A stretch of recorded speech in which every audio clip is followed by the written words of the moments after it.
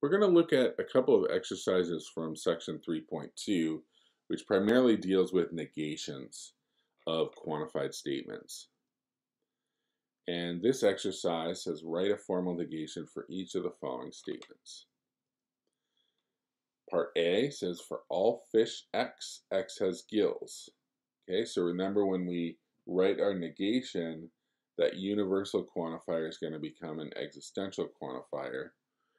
And we're going to end up with there exists a fish X such that X does not have gills.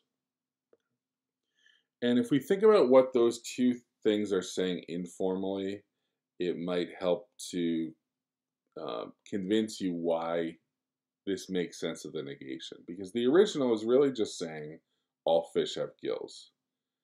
The negation of that is saying, no, there is a fish that does not have gills. Okay, that's all there is to that. But we're writing these formally, so we're not stating it in that informal way that I just did. Part B says for all computers C, C is a CPU. So this is going to work very similarly to part A. We get our answer of there exists a computer C such that C does not have a CPU. All right, part C, we begin with an existential statement. There exists a movie M such that M is over 6 hours long. One thing I want to note before I get to the answer here, note that within that statement, we've really got an inequality there because it says M is over 6 hours long. So the length of that film is greater than 6. So when we negate that, we just want to be careful that our negation is going to involve less than or equal to 6. And however we want to say that, but we do need to be careful about the wording so that we're correctly capturing that negation that we're looking for. So here's how I wrote it. For all movies M, M is at most 6 hours long. Okay, so that's fine because at most means 6 or less. At most 6 means 6 or less. So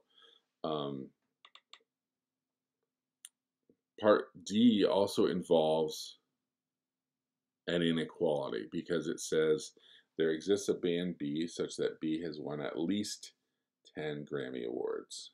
Okay, so 10 or more. So in our negation, we want to make sure we're saying, in one way or another, we want to say less than 10. Okay.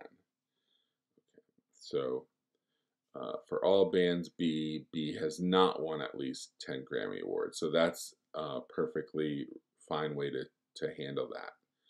So if we start with at least 10, we can say not at least 10, okay? Or we could say B has won fewer than 10 Grammy Awards. That would be fine too. All right, let's look at exercise 21. It's also asking us to write a negation. The given statement here is a little more complicated for a couple of reasons. First of all, it's a universal conditional statement. So we've got that if-then, and we know that can always pose some problems for negations because we want to remember that the negation will not be a conditional statement. The other complication here is that the then part of this conditional involves that word and. So we've got a conjunction within the conditional. And so when we write the negation of this, we want to have De Morgan's laws in mind because that tells us how to negate a conjunction or a disjunction, but in this case, conjunction. So in other words, it allows us to deal with negations of involving and negations involving or.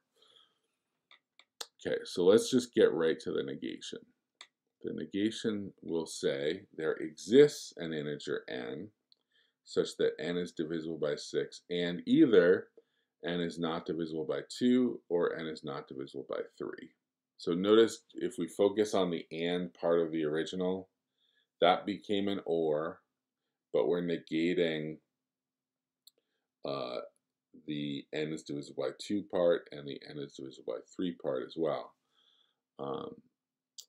So a little bit more complicated of an example than we saw in exercise 3. But again, this whole section is focused on negation, so we want to see a variety of examples. And I hope you found those examples helpful. I'll see you in the next video.